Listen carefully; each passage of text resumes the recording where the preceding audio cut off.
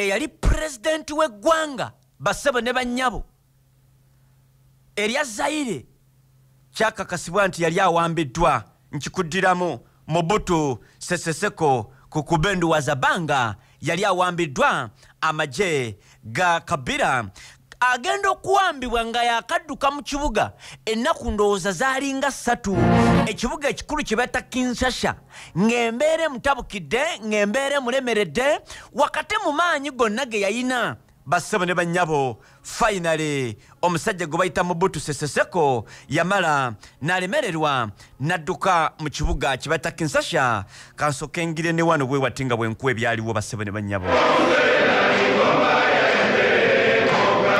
obwo obuyimba bwalinga bwa dictator Mobutu Sese Seko eyali akulembedde eggwanga lya Zaire liyite Congo okumala emyaka 32 ennaku z'omwezi nga 18 omwezi gwali gwa 5 omwaka gwa 1997 emyaka 26 emabega bassebo ne bannyabo ekibuga kye bayita Kinshasa kyawambibwa abayeekera. The capture of Zaire's capital was complete.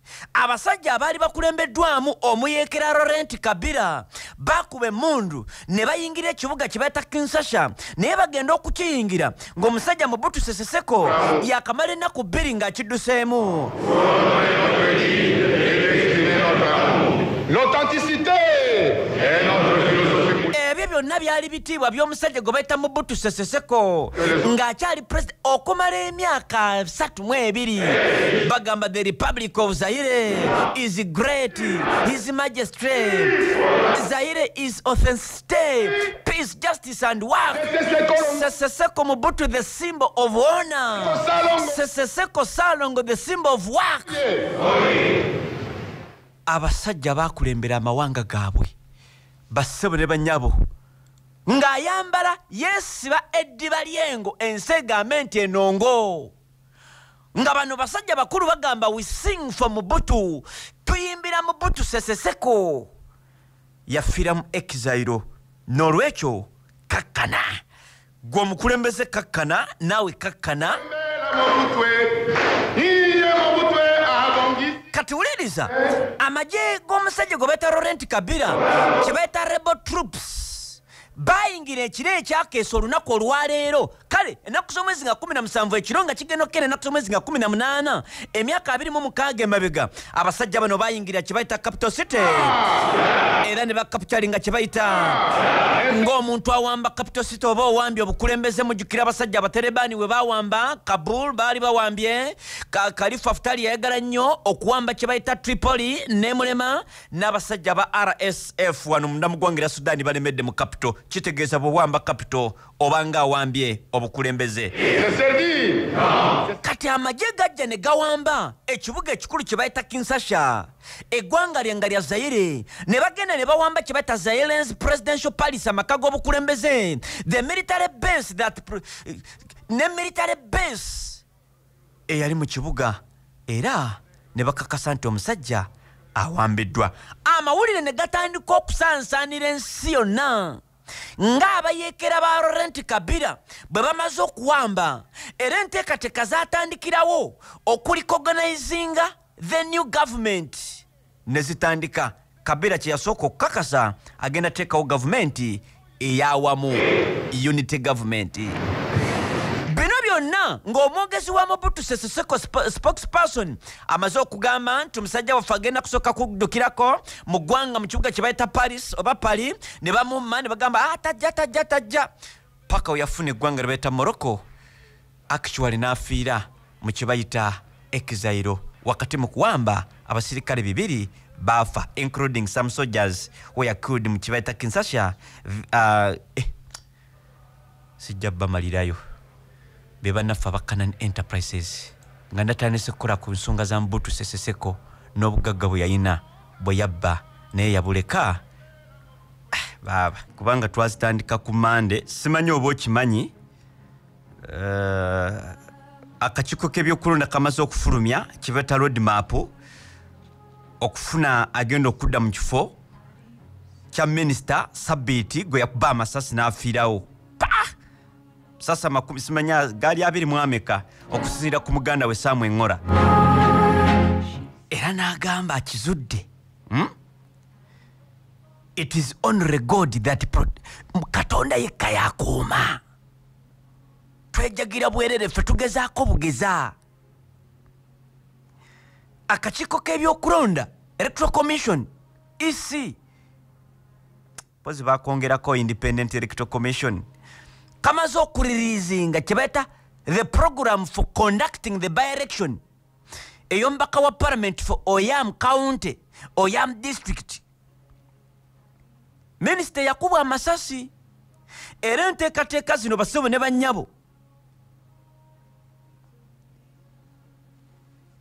zigenda tandika ennaku z'omwezi zigenda kubeera meka 22 ng'abantu bali mu ku-updatinga kye bayita gundi zaabwe register na biki amanya gaabwe biki era kino kigenda kukolebwa mu parishes 39 ne wards ez'enjawulo eziri mu Oyam County North Constituency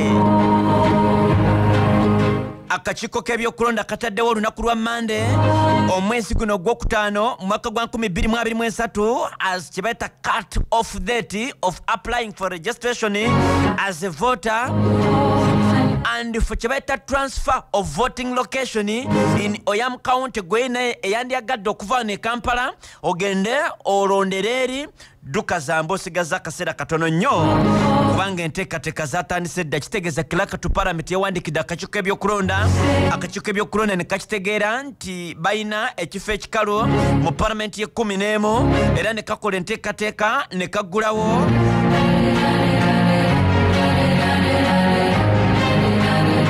Chebaita voters register Chebaita displaying voters register egenda kubeera conducted okumala ennaku 12 okutandika ennaku z'omwezi nga 3 paka ennaku z'omwezi nga 8 basebo ne bannyabo balina polling stations 167 chebaita polling stations munda mu ggwanga oba mu kitundu chebaita Oyam County North Constituency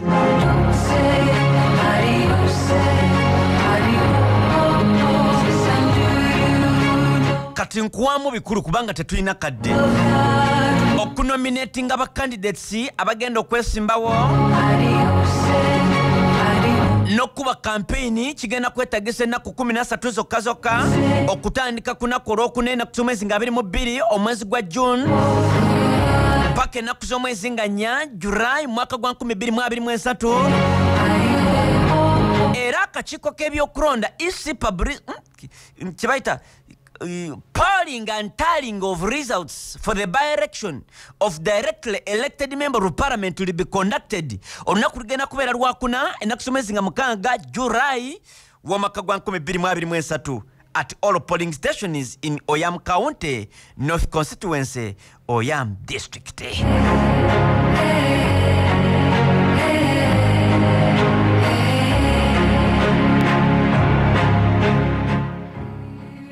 By-election ze oluvannyuma lw'okkubwa omwezi guno ennaku z'omwezi nga 2 former MP Kano retired Charles Okero Engola nafa nkugambye okulonda akakiiko k'ebyokulonda kamaze okufulumya kye bayita road map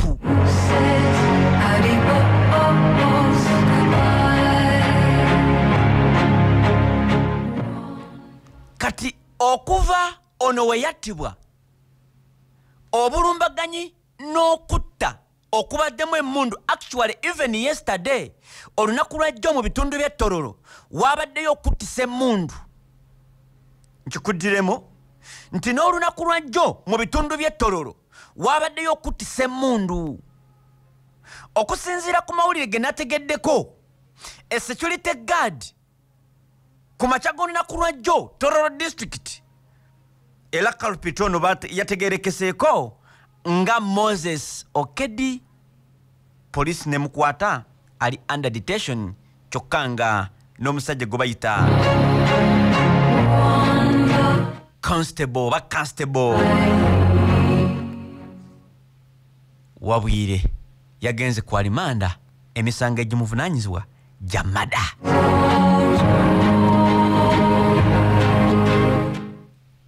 ebyo byonna bakwatibwa biki but waliwo ensonga ennene gye tulina okwogerako. Omusajja agamba nze siri mulalu siriiki nja kuyingiza omusajja tureera nkola mu judiciary n'akwatibwa. Sorry. Kisambira Stanley. Kisambira Stanley.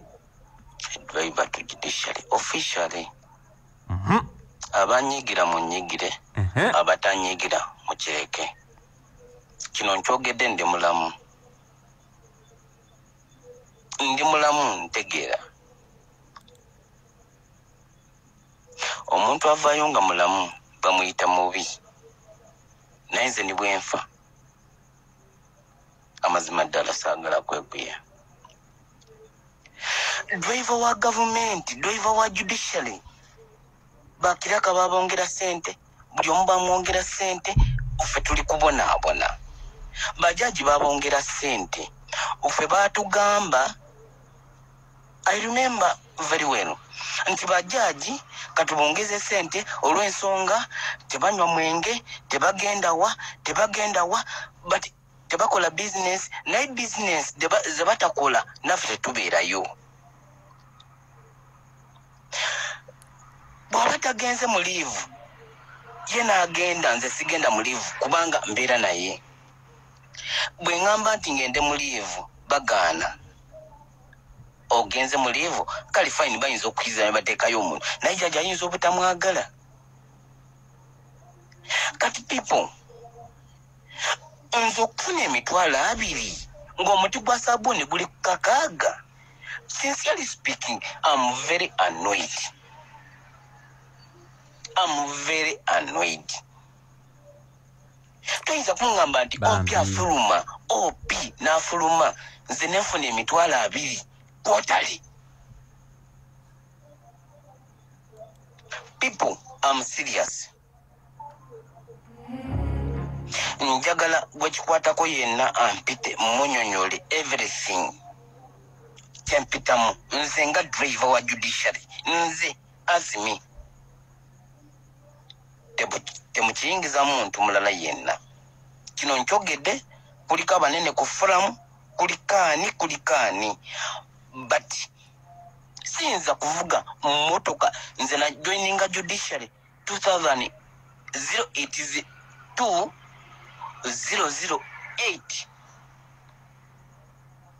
nesigala nga ndi kufuna emitwalo 2 omwezi. Zinkolera ki? Abaana bali bize, abaana bali ku masomero, nze ndi kulya, mpangisa, nkola ki? Kati kiki kyennyini omuntu kyayagala akuli? Lwaki mwagala twekyawe? Really, put me well. Oyinza ogamba nti Kisambira agudde eddalu. Sinagwa ddalu. Kulumirwa. Please, kulimirwa. Omuntu emitwalo 5 agenda na shopping nga tulaba. Nagula obuntu bwe nagenda ewaka. Zinengenda n'emitwalo 5 nengulawo bushavaze buno buspray buno obuntu obuli simple n'otwalira omukazi n'omugamba nti gino emitwalo 5 n'agamba you are lying. Really. Judiciary nze kyekitongole kyenkolera. Judiciary please. Mwena bawulidde information yenu mujja gamba omusajja agudde eddalu, sigudde eddalu. Embeera ebanyiga ffenna tuli kyekimu. Omuntu alanga nga tanafa. Ebiseera ebisinga omuntu alanga nga tanafa. Please. But fake. Bagamba omusirikale yase simanyi minisita, simanyi biki nze nsobola okulumba trailer ng'eyimiridde. Sincerely speaking. Sendi driver. Oli alina mundu, bawoza wa mundu. Bodyguard. Naye avuga aliwa. Avuga emmotoka aliwa. Jukira w'emmotoka ata abantu 2. Ata bodyguard nata ne boss.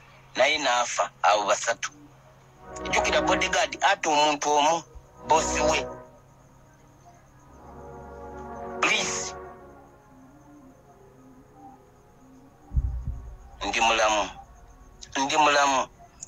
mumpita enkya niwe mukola ki ndi mulamu tufuna sente ndala osanga oli afuna milioni 3 opi oli afuna 4 opi nze nfuna 2 opi oli afuna 6 mpuliriza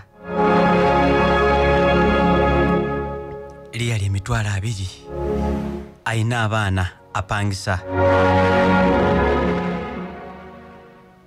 agamba omutwe gwe mulamu tteke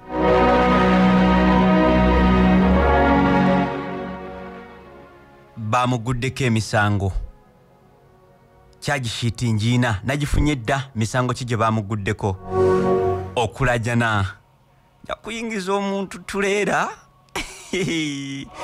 mujja n'obuwumbi kugenze ku shopping akutunuulira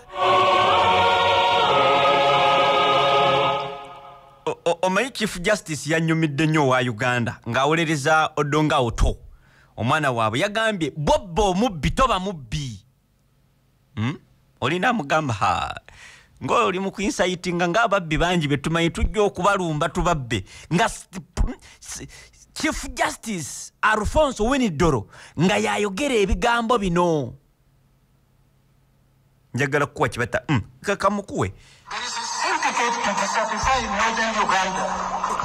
uliriza nti waliwo kye bayita syndicate enkolagana okufuula eddungu Northern Uganda jjukira kati batemayo nnyo amanda Northern Uganda by the way gwe Munnayuganda eyasoma nga twogera ebibira ebiri mu gundi mu Uganda twatekanga is it Magambo Forest kyagwawo dda mabira Magambo simanyi twakitanga kimala Magambo mukinzijukize mu abasoma primary waliwo ekibiraawo nagenda nga kyagwawo dda kyonna yo olaba speaker gundi ono kasita yabotodde Katonga nagamba olaba Parliament yabagamba nga balekerawo simu omusenyu nga basima busimi ne mugamba ku Twitter ne mugambe wakakasa nti lino eggwanga lina banyiniryo wali number 3 but you could not even stop abasima omusenyu bw'oba tosobola kustopinga abasima musenyu if you cannot go to Nambole you think you can go to State House in Tebe pozi tubadde wama tubadde ku Chief Justice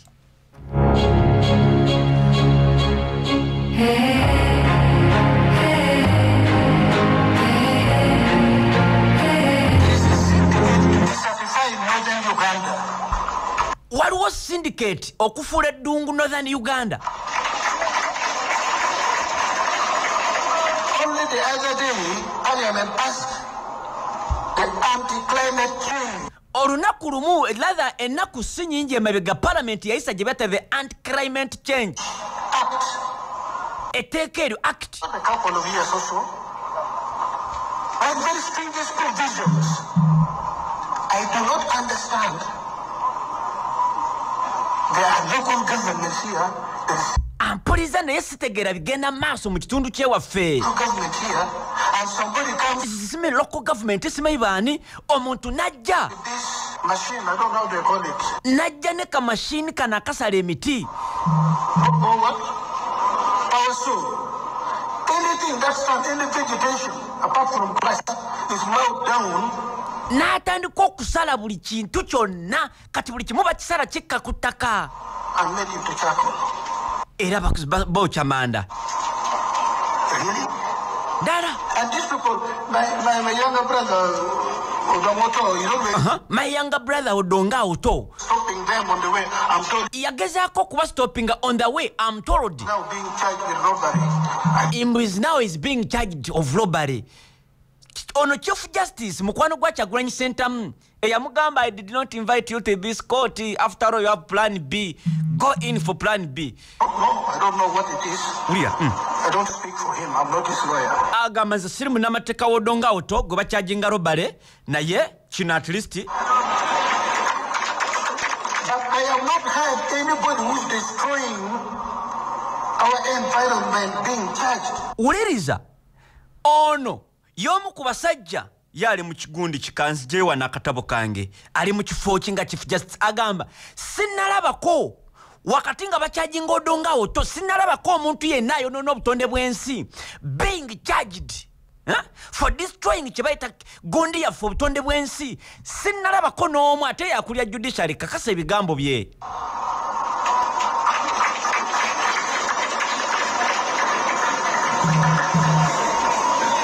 If you steal from a thief, are you a thief?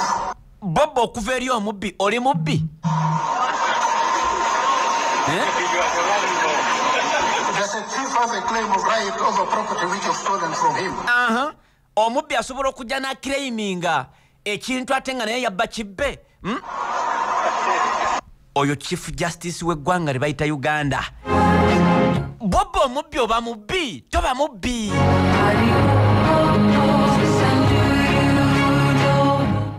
This is Uganda for you. Tuli mu state of the nation eggwanga nga buliyimiridde.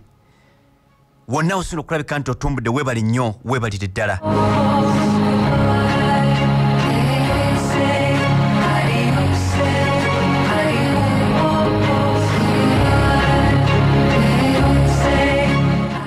Tuli mu ggwanga gw'oba tomanyi nti mulimu abantu ab'amaanyi.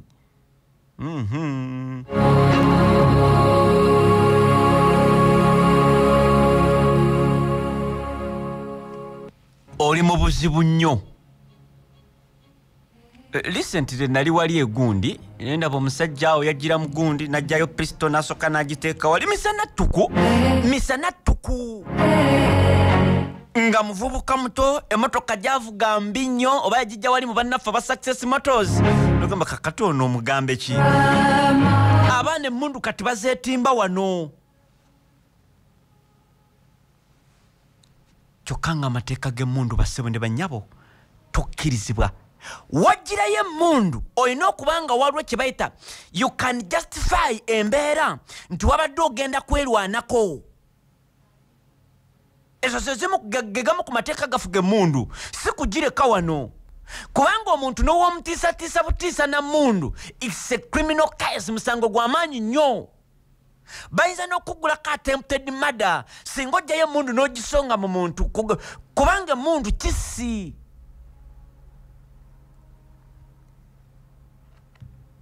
bassebo ne bannyabo kasita oweza emyaka 21 okkirizibwa okugenda n'oregisteringa weefunire emmundu wabula ebimu ku by'olina okukola olina okulaga business olina okuba nga olina business gy'okola ng'eri waggulu w'obukadde 100 nkikuddiremu ng'eri waggulu w'obukadde 100 kati nkuwa gw'ayagala okufuna emmundu kati gw'omuntu wa bulijjo ba MP baveeko kubanga bo asobola okugenda bugenzi wali oba talina myadde n'ekikumi ne yeefunira emmundu kubanga bo bali mu politics bali mu byabufuzi basobola okujustifyinga nti waliwo threat ku bulamu bwabwe naye gwe olina okuba nga olina bizinensi ya bukadde nga 10 n'okudda waggulu on top of okubeera ne business olina okulaga to justify nti bizinensi yo n'obulamu bwo nti waliwo kye bata threat ku bulamu bwo ne bizinensi yo ako kategedde there must be nga waliwo okutiisibwatiisibwa ku bulamu bwo ne business n'olwekyo oyagala kwekuuma ng'olina pisto ekyo kyakumeka myaka 21 kino nakyo ekirala olina okuba nga tolina likodi ya butabufu bwa mutwe yonna ekirala olina okuba nga tebakuzuulangako nti onywa omwenge n'ogwa ku kkubo bassebo ne bannyabo bw'omala okufuna emmundu tewaliiwo muntu akkirizibwa gikwatako kabeere mukyalawo tobeera wabweru n'ogamba mukyala ndeetera embwasi yange ekyo kimenya mateeka ŋŋamba amawandiike si ge batuukiriza byanjawulo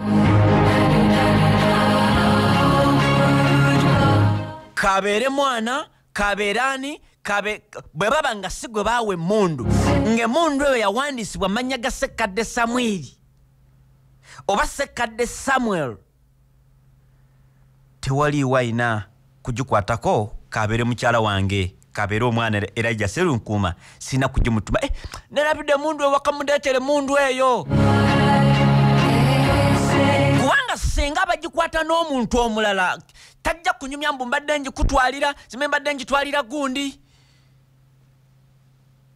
kikibeere monopole yonna ey'amagye oba eyaki tugeze obadde ne mukwano gwe w'amagye ne yeerabira ekikooti kye mu mmotoka yo ogenda okubivaamu actually ebyo nja bigattako nga nkuleetera n'etteeka erifuga emmondo eririwo wano munda mu ggwanga erya Uganda tuli mu state of the nation tubadde ku driver agambe nti by the way omulambo gwa Sabiti family tennagulabako tetumenye kigenda mu maaso kati charge sheet ey'omukulu ono yazzeemu kakasa because bagenze ne bamuvunaana ono eyagambye nja kukuyingiza trailer nigwe muwe emitwalo 2 nayingira 2 mufuna obukaddewo naafuna mumpa mitwalo 2 njayingiza omuntu trailer yavudde n'agamba sijja kwegaana sijja kukola ki naye kati njagala kuwa charge sheet naye kansooke nkwongera eddoboozi lye wano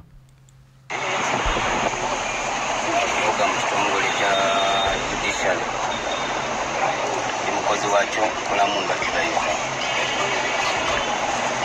nzize wano kulaga ensi yonna ebigambo bye nayogera mu katambi nakwogera katambi ako nga ndi mulamu ate era saakatayika mu bamawulire obeni TV BBS oba wati no katambi nakasukuma ku foramu yaffe eya judiciary nakateekayo ow'omutima omubi oba yawulira nga kyenjogera kituufu nayagala kifulumya kisansanye mu mawulire kyemanyi nti kasookera waffe binayogera nabyogera nga biva ku ntobo ya mutima gwange nga ndi mulamu nnyo nali neebase wange ku mulimu embaali ku mulimu fine gye nali nkolera omu ku bamemba n'aweereza akatambi k'omuyindi nga bamukuba amasasi nali mu mbeera mbi nze ŋŋanze gye nalowoozaako nga n'abaana 4 bagenda ku ssomero zirina ssente tegamba embeera gye ndimu nga tesanyusa kyokka oli mu tayimu eyo we yaweereza akatambi ako namanyira ddala nti kituufu ekyensumbuwa kyaviiriddeko embeera omwami ono naye okola ekintu ekyo embeera gye mpitamu yeyanfoosinze okwogera nveyo njogera ebintu ebyo naye nga mbyogera mu bumativu era mu kwagala nasuse n'ensonga nga ya musaala amazima saagala kulimba muntu oba mu kamera yonna ndikwogera amazima nga kiva ku ntobo ya mutima gwange gavumenti nsasula emitwalo 23,015 ye message gyendaba okuva mu banka ezo esente njogera amazima nga neekakasa teriyo banka mu Uganda esobola kumpa looni oba mitwalo 5 oba 7 okusinziira ku sente zenfuna emitwalo 23,015 tekiri ampuliriza yabizeemu jo n'agamba sijja kubyegaana nze nga driver wa judiciary bansasula emitwalo 3 latha emitwalo 23,015 Uganda Police Section 1 rather 17 subsection 3 of the Penal Code Act ya gundi ya CPC Kisambira Stanley being charged with offense of offensive communication case file number CRB stroke 023 stroke 2013 and after required to appear before the OCCID CPS Kampala do here bind myself to appear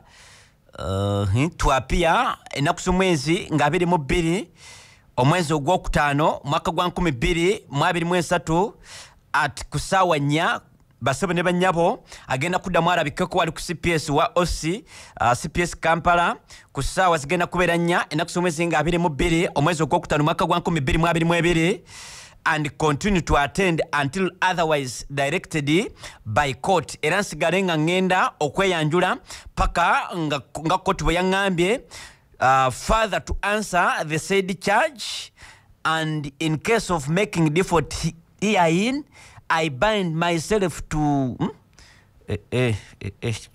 wano ati Uganda government bamweyimiridde ku gundi nga tawaddeyo yadde n'ekikumi naku z'omwezi nga 17 lunaku lwajjo omwezi ogwokutaano mwaka gwa 2023 n'ayongera no Kisembo Stanley and Mukisa Grace Lugo bano be bamweyimiridde hereby declare myself ourselves sureties for the above named suspect that he or she shall attend the above and case of his all are making therefore here I bind ourselves to wane bigambo bibuze waliwo yamweyimiridde Mukisa Grace Lugolole n'agamba no name of the surety Kisembo Moses n'asayininga wali oli abadde Kisembo Stanley n'ateekako ennamba ye name of surety omulala Mukisa Grace Lugolole ne basayininga wano basebo ne banyabo ne kuteekako executed before CID police station PO box wano n'ateekako omukono naku z'omwezi nga 17 omwezi ogwokutaano guno gwe tulimu olunaku lwajjo mwaka gwa 2023 kitegeeza Kisambira Stanley ayagala okuyingiza omuntu tuleera bamuguddeko omusango gwe bayita offensive communication njagala okuyita abawuza emisango gye beeta pro bono gundi cases mugende muwolereze omusajja oyo ku bwereere kubanga ayina ensonga enkulu gavumenti gy'erina okutuunamu oba